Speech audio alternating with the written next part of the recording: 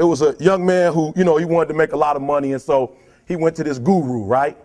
And he told the guru, I want to be on the same level you're on. And so the guru said, if you want to be on the same level I'm on, I'll meet you tomorrow at the beach.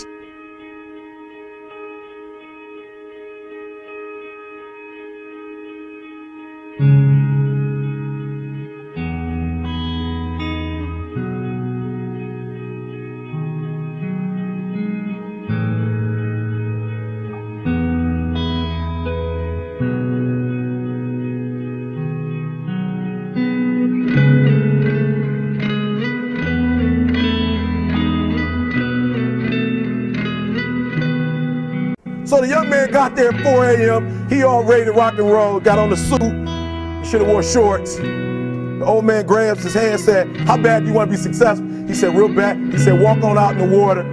So he walks out into the water. Watch this. When he walks out into the water, it goes waist deep. So he like, this guy crazy.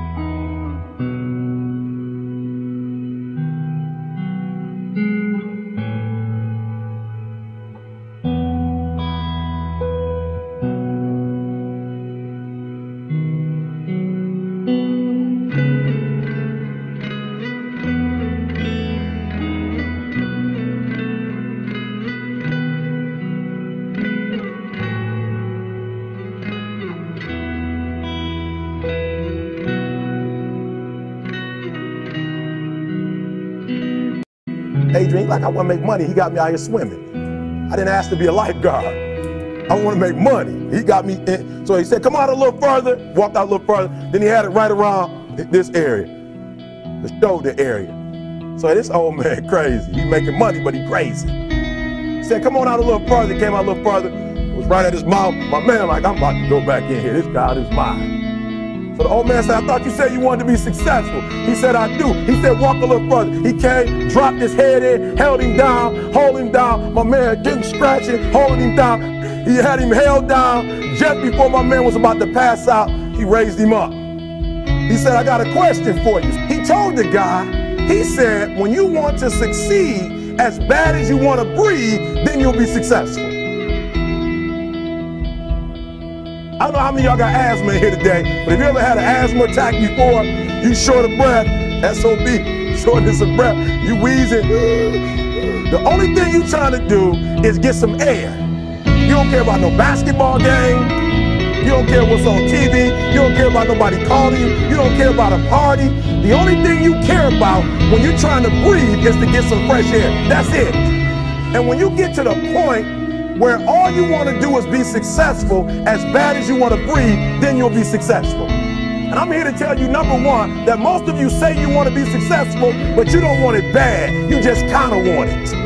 You don't want it badder than you want to party. You don't want it as much as you want to be cool. Most of you don't want success as much as you want to sleep. Some of you love sleep more than you love success. And I'm here to tell you today, if you're going to be successful, you got to be willing to give up sleep.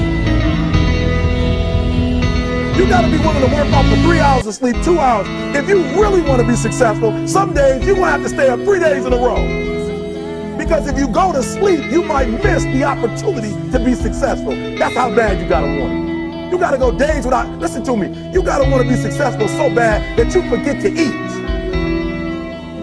Beyonce said once she was on the set doing her thing, 3 days had gone by, she forgot she didn't eat.